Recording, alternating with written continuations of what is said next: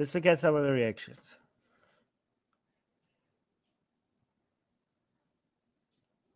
All right, let's look at this tweet. Let's be charitable. Let's be charitable. See if we could steel man these people. Whew. Okay. This lady is saying this lady didn't have a job. Finally, maybe this lady knows something about Islam, because unlike the other people, they don't even have a job. Rihanna is messed up for using a song with a hadith in it to play at a lingerie, she capitalized that, show. I have to be careful. What is up with artists using Islam as an aesthetic? Have some respect. Okay. Are there any arguments here for why this is disrespectful, or is it just claim? As a Muslim, no words can describe how disappointed I am with Rihanna for letting her models dance to hadiths. Hadiths are the sacred words of our prophet. You can't just use it for your lingerie show. Disgusting and extremely disrespectful. Okay, here's another person. The fact that it's Rihanna's second time using the hadith is even worse. It's not the second time. This is, you moron. This is the art. This is, who is this? Is it the second? It's not the second time. This is not Rihanna. This is the, dude, guys. This is Cuckoo Cole. This is not Rihanna. What are you doing? Oh no, it was. Okay, never mind. I stand corrected. But the tweet is not saying that. The article is saying that. Oh no, never mind. Oh yeah, you're right. Never mind. Kuchu did say this is 2017 tweet, and it was used in Rihanna's. Okay, so why did it not cause a lot of butthurt back then? This level of butthurt. Maybe it just went unnoticed by most people back then. Maybe people. Wait a minute. So if this was used by Rihanna and something else in 2017, oh, I know why. Because this was just a catwalk. It was just a catwalk, and this is like a lingerie show, and people were doubly butthurt because sexy is bad. Sexy is bad, guys. Sexy is bad. Sexy is not bad. I'm just kidding. Others. Okay, here's another one. Oh, these people are going and digging. Kowalski. These people are Islamic Kowalski, right? So they're going out and going back and trying to dig dirt and be like, oh my God, look at this. I found in 2017 she did this. I found in 2013 she did this. What did she do in 2013? Let's see. Just found out in October 2013, Rihanna also posed for inappropriate photos in front of a mosque. Look at it. She capitalized mosque. Like she's yelling, mosque. Basically a church for Muslims. Oh, thank you for clarifying.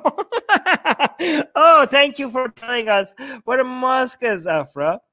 But let's see how inappropriate. Wow, guys, look at this. Let's see how inappropriate it was. Where is this? Where is that tweet? Basically a church for Muslims. So this lady is not even Muslim, and she's getting offended on behalf of Muslims. Look at this. Oh my God, so inappropriate. Guys, what's inappropriate about this? Can somebody educate me? Educate me. What is inappropriate about this? I don't get it. Wow, so wrong. Oh, this is actually kind of sexy. Rihanna asked to leave. Yeah, this is nice. I like this. Yeah, guys, this is what the thing that makes religious people lose their mind the most is when you have something sacred and here, look at this. Here, let me show you the formula. Okay, this is what causes the greatest amount of butthurt. Something they hold sacred, something sexy, butthurt. Astronomical butthurt. Okay, this is why when I desecrated the Quran, I got a fraction of the butthurt than I got when I took the Kaaba and replaced the black drapes with rainbow the LGBT flag. I made rainbow, search for the rainbow Kaaba, search for that. I made that. They hated it. I had to move. The police got involved. I had to change address. That's how bad it got.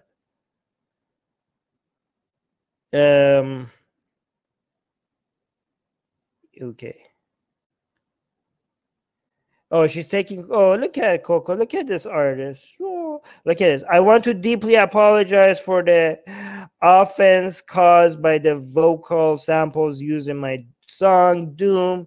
The song was created using samples from Bailey funk tracks I found online. Wow. So she used like a something. There's like multiple degrees of separation from the actual Islamic hadith.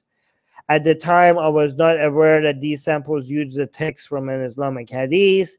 I take full responsibility for the fact I did not research these words properly and want to thank those of you who have taken the time to explain this to me. We have been in the process of having the song urgently removed from all streaming platforms. Guys, can somebody tell me they saved the song? I really kind of like the song. I really did like the song. I'm actually now, for some reason, into electronic versions of the recitations of the Quran and Hadith. I don't know why, but now I'm into that now. I don't know what happened to me, but I'm into that now. I saw like you guys know that for the sake of you guys, I actually consume a lot of content from Muslim YouTubers, just to know what they're saying these days. What they're talking about, and some of them are saying, "Oh, this is obviously this was intentional. There's always a conspiracy in the media. There's like the people that are pulling the strings. The media is like satanic, and they're like they have other conspiracy theories, and they're trying to find ways to like attack Islam, and this is just part of that." So they're like, obviously, and there's some very tiny minority, I like saying, very small minority of YouTube content, Muslim content creators, which I appreciate that was there, right? I have to give them credit. They were like, guys, let's be charitable, let's not assume the worst. Maybe they made a mistake. They keep bringing up that hadith of Muhammad who was charitable to that guy that peed in the mosque. You guys know that story? Some dude came and peed in the mosque, and people wanted to like kill him or something, and Muhammad was like, no, maybe he has like some problems and he can't control himself, just let him, so they bring up that like, oh, we need to be charitable. So there's that going on, right? So yeah, we need to acknowledge that exists.